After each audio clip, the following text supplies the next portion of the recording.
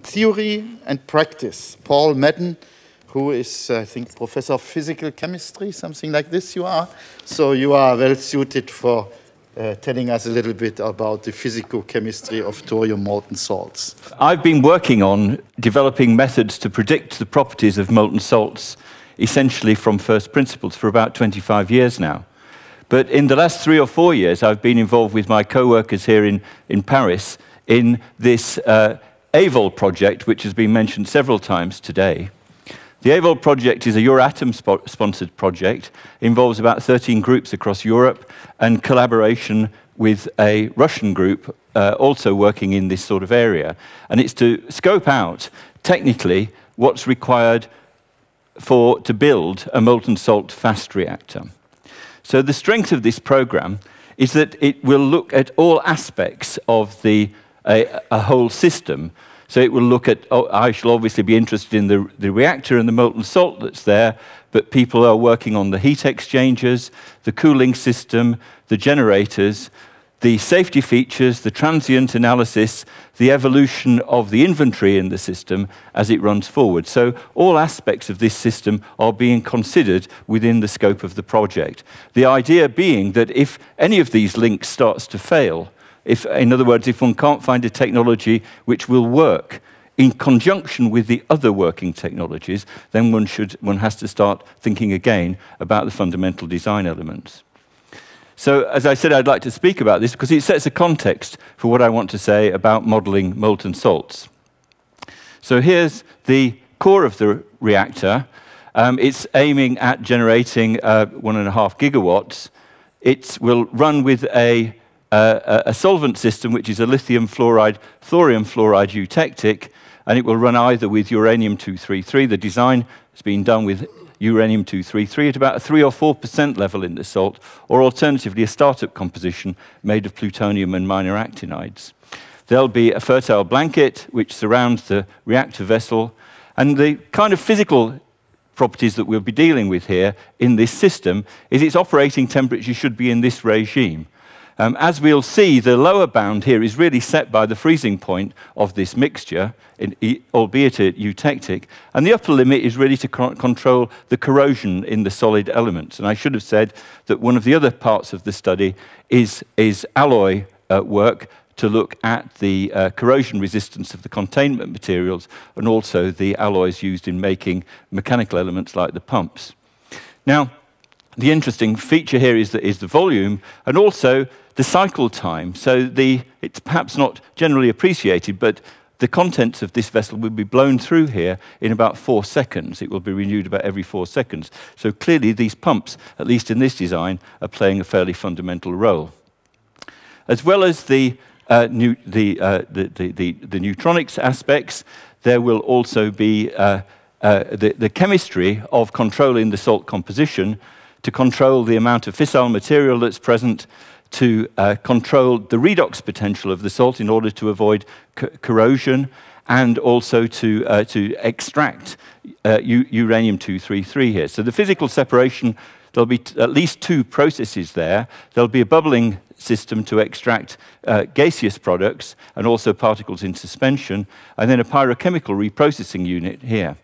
And the modeling of this whole concept builds in certain assumptions about the rate at which reprocessing could be carried out, and the technologies are being developed to present a practical scheme for reprocessing on the timescales which are demanded by the evolution of this system towards a stable inventory. So, for example, here's some modeling which Elsamel Lucot, who will be speaking on Wednesday, has been involved in, which involves coupled thermal hydraulic and also neutronics. So these velocity and temperature fields here have worked through all of the neutronic reactions, the way that heat gets generated within the system, and also the way the hydrodynamics of this particular design. And clearly, this is design work to try to optimize the shape of the reactor vessel, perhaps to maximize the amount of convective flow through the system.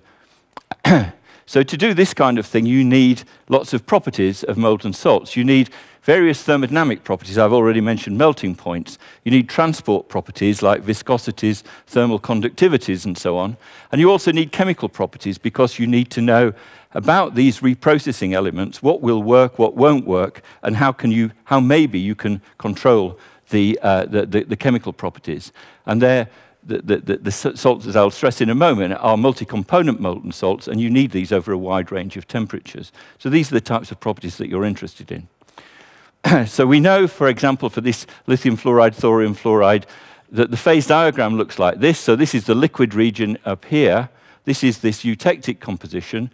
And you remember that I was talking about operating this reactor in this sort of temperature range between about 650 and 750 degrees Celsius. But you can see the sorts of issues which might well arise, because if the composition of the melt was to change by not too much, you start to run into freezing. And clearly that would be very undesirable if something like that started to happen, in particular in your heat exchangers. You also need transport properties. Now, some properties of the basic eutectic mixture have been measured in fact, in Russia. So these were the kind of formulae which went into the hydraulic modeling that I just showed you. So the point I would like to stress is that the properties of these melts are actually, what you need is the properties of multi-component melts. Lithium fluoride, thorium fluoride is all very well as a solvent system, but as we've been hearing, you'd need a fissile component of about 3 or 4% in there. So it's actually a ternary mixture. So it's a quaternary mixture. And to get properties of those multi-component melts, whether that, for example, that plutonium would start to plate itself out in the heat exchanger, you need to know about such things for all aspects of the design of the reactor of that level of complexity. So you need to know about multi-component molten salts over a wide range of temperatures, and also for the different compositions, because you're chemically reprocessing all the time, so the composition of the mixtures will be fluctuating as you move along in time. You need properties like the solubilities of these elements, heat capacities, thermal conductivities, and chemical activities. And those databases simply do not exist. So what can one do? Well, one can make some progress by thermodynamic modeling, in order to find out thermodynamic properties. So, for example, one can construct a phase diagram for the system lithium fluoride, thorium fluoride, plutonium fluoride, and study the solubility of plutonium fluoride in lithium fluoride, thorium fluoride, by having available information on all of these binary systems: lithium fluoride, thorium fluoride, lithium fluoride, plutonium fluoride, and thorium fluoride, plutonium fluoride. Unfortunately, even this system doesn't exist. There's no data known. However, it would seem that cerium is a good analog of plutonium in this system. So we have a phase diagram here which is constructed from thorium fluoride, cerium fluoride. And by combining these elements within a thermodynamic model, and I stress it is a model, one can come up with predictions about solubilities of, for example, plutonium in these mixtures of different compositions. You can see appreciable variation. You can see these solubilities are not high, so this issue of plating out of plutonium in the heat exchangers here is a real one. You can see that the temperature dependence of the conductivities are quite high. So what I've got here are the predictions of these thermodynamic models, and here are some spot experiments which have been done at ITU in order to check that the model's working. So this is certainly one area of progress in understanding this work. But what I want to talk about is my own work here, which is approaching this same problem of studying these melts by atomistic simulation. So the sorts of technologies that I've been developing over that 25 years is to develop realistic molecular dynamics simulations with particular types of ionic interaction models, in which the parameters are determined by performing first principles electronic structure calculations. In other words, these models start from electrons and protons. They start from fundamental physics and build up to putting parameters into these model simulations without empirical information. So they become truly predictive simulations.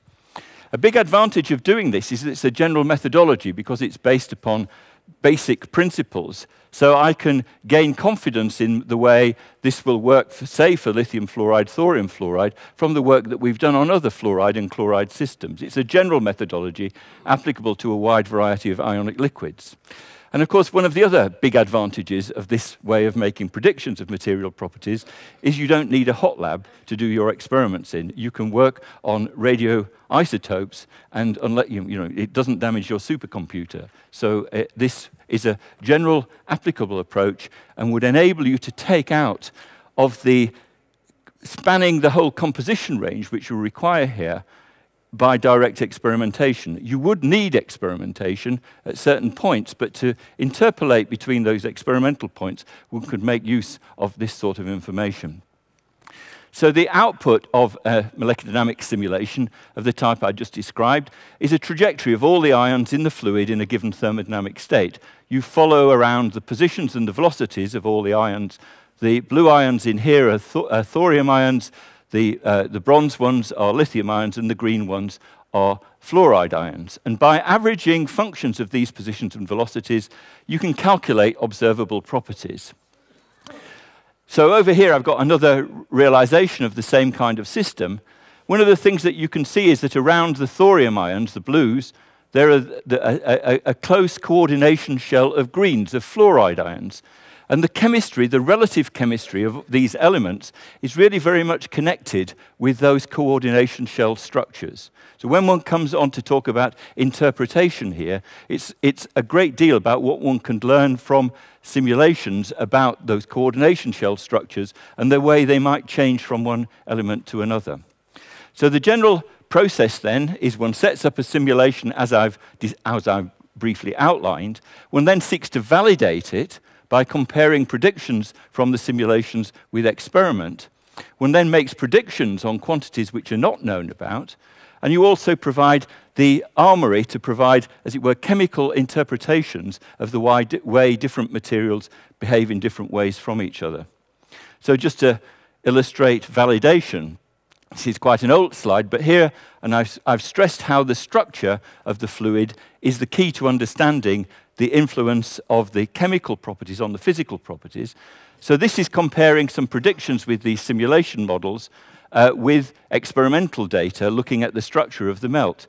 So these are X-ray diffraction experiments here. These are neutron diffraction experiments. And this is X-ray absorption fine structure.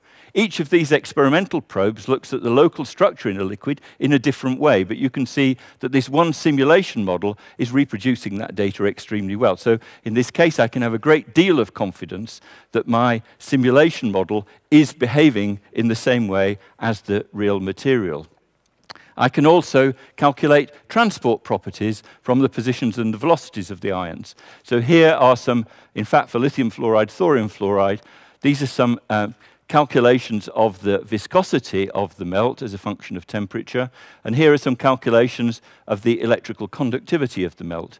The solid line here is an experimental curve from that database that I already showed you. And the red line there is a direct comparison with experiments. So you can, again, validate the properties of this simulation by direct comparison with experimental data. And then you can go on and make predictions. So this is looking, this line here represents that freezing line of the lithium fluoride, thorium fluoride mixture as a function of the composition. And these are predictions of the viscosity across the full useful range. You can see that the fluid starts to get pretty viscous when you get down close to the eutectic composition there. And so remembering how rapidly that fluid was being cycled in my reactor, you might well want to stay away from this point in the interests of maintaining good flow properties and avoiding turbulent regimes. You can also, for example, look at this figure of merit for heat transfer, which involves a combination of all of these properties: heat capacities, densities, viscosities, thermal expansion coefficients, and thermal conductivity. Now, the thermal conductivity is an interesting property because it's really hard to measure it in a molten salt because of the high temperatures, because of convection, and so on. And so our predictions may well be more reliable in this case than any experimental values. But these then are, again, scanning out the figure of merit for heat transfer in laminar flow across this full composition range. So one can perform this interpretation and link the behavior observable properties to the underlying atomic scale structure to provide an interpretation of the behavior of different materials. So this is our favorite fluid here, FLEB, or lithium fluoride, beryllium fluoride mixture. And at this composition, it's equimolar lithium fluoride, beryllium fluoride. And again, you can look at these coordination motifs here, where in this case, because the beryllium ion is a lot smaller than a thorium one, each beryllium ion tends to be surrounded by about 4 fluoride ions in a kind of a tetrahedral arrangement. And you can decorate your tetrahedra there in this way.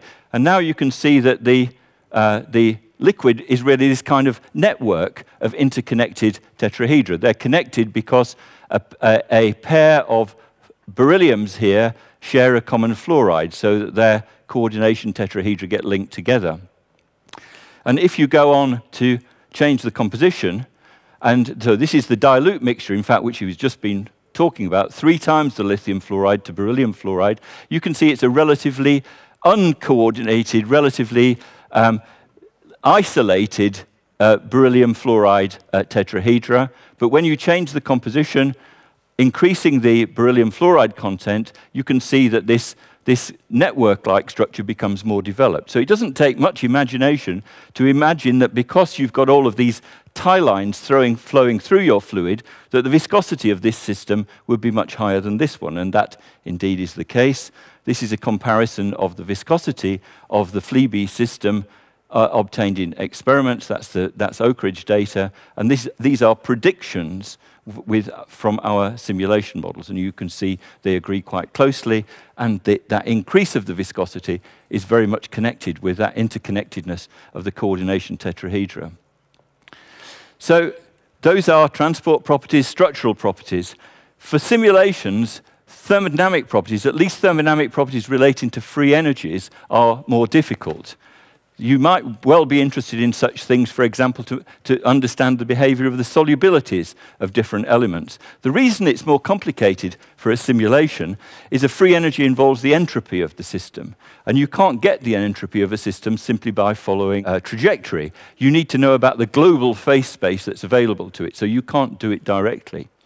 So here I'll just illustrate what you can do instead, which is to relate the thermodynamic properties of 2 systems to each other within a simulation. So I'll illustrate it by talking about the thermodynamic activity coefficient of, say, a trivalent metal system here, and that would be related to the separability of the fission product in some kind of pyroprocessing device. So the idea here is that you would dissolve some fuel which might contain several species that you'd be interested in, like uranium, plutonium, minor actinides in a trivalent state.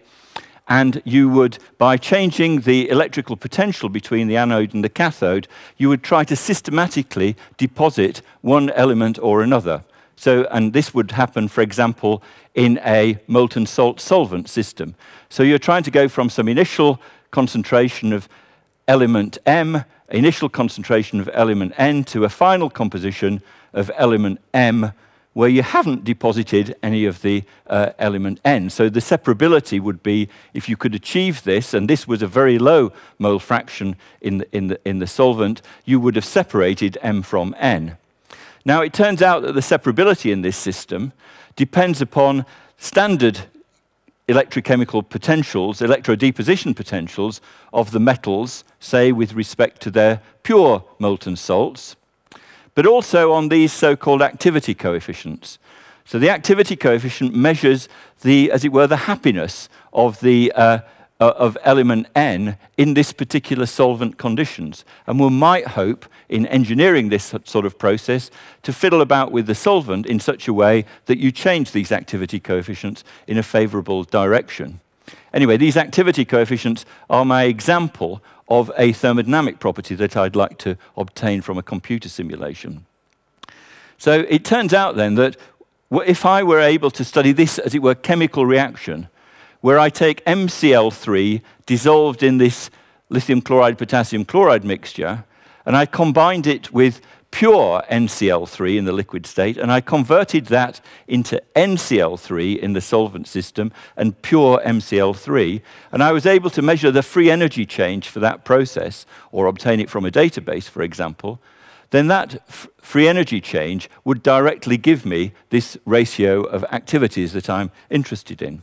So how am I going to get that in a computer simulation? Well, I want to carry out this chemical reaction, and I can carry it out in 2 steps. Firstly, in a simulation, I can take my mixture system and I can transmute element M into element N. Transmutation in the simulation simply means I change the interaction potential from that describes M and its interaction with its solvent to that which involves N. So here I need to carry out 2 transmutation steps of M to N in the solvent system and of N to M in the pure system. And as I've already said, the Gibbs free energy change for this process gives me my ratio of activities.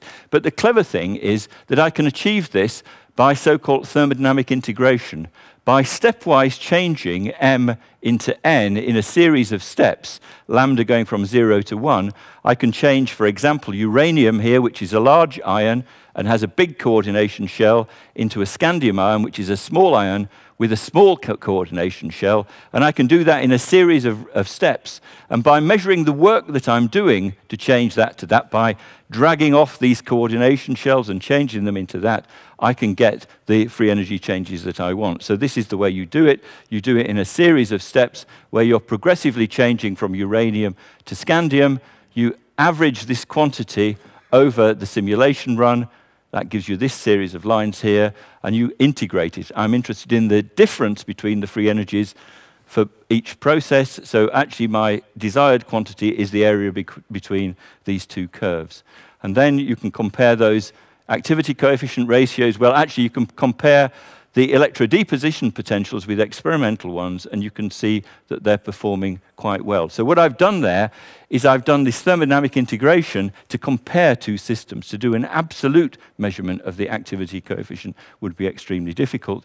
And then in the context of interpretation, you can see that these ratios of activity coefficients, in fact, scale quite nicely with just the size of the cation that's involved. So one can provide an interpretation, for example, of why the electrodeposition, the solvent effects on the electrodeposition of scandium with respect to, say, uranium or lanthanum would be why they are. And you can go further into the simulation and examine that even further.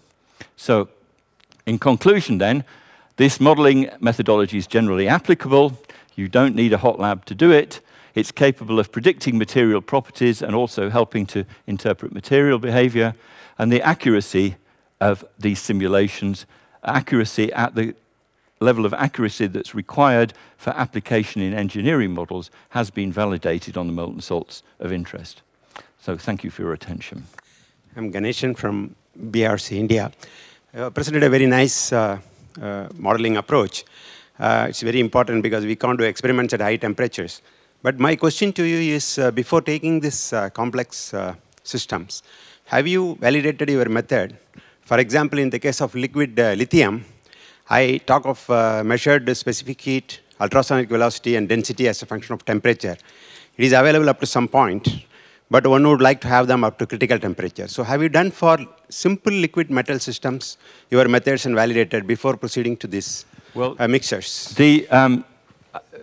So I've done lots of work on simple systems, but they would all be molten salts, because the type of modeling technology that I'm using here implicitly assumes that my liquid is made up of ions which are not exchanging electrons with each other in a major way. If I were to describe lithium, lithium is a nearly free electron metal. The electrons are flowing around. I would need a different modeling technology. As it happens, I have also worked on that, or similar things some time ago. So the answer to your first question is, have you worked on simple systems? Answer, yes, but they would be molten salts, and I would need to get simulations on the timescales long enough to do, for example, those thermodynamic properties.